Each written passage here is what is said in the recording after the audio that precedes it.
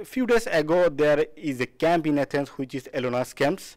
So in a tweet, you have declared that this structure will be permanently closed before the November or December. How will you make it happen?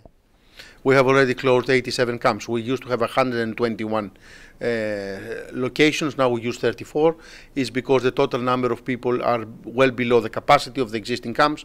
So we're closing the older camps, the ones that they are now have gone through their life cycle.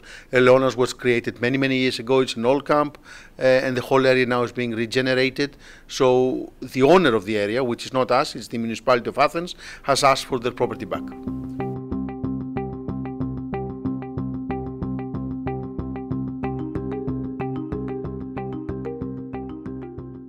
Any plans to closing more camps in upcoming years? Yes, we will close more camps if they're not needed. We have created now a new reception system in the points of entry in Evros and the islands to ensure that we quickly distinguish between those that apply for asylum and are deserving international protection from those that are not. I need to be very clear that Greece is very strict for people coming illegally into Greece. If people want to come and work in Greece, they should come through an organized scheme like the one we're discussing today.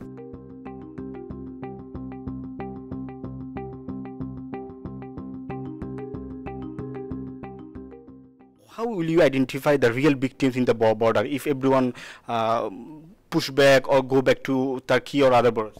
If people come to Turkey, they can stay in Turkey. Turkey is a safe country for people coming from Bangladesh, so there is no need for people to cross from Turkey to Greece or the European Union. If you are entitled to international protection, it doesn't mean you have a global right to travel to any country you choose. You need to go to the first available safe country you can get asylum in. Are people coming from Africa or other region? Greece is not bordering Africa. So if there are people in Africa in need, Greece is not the first point of call.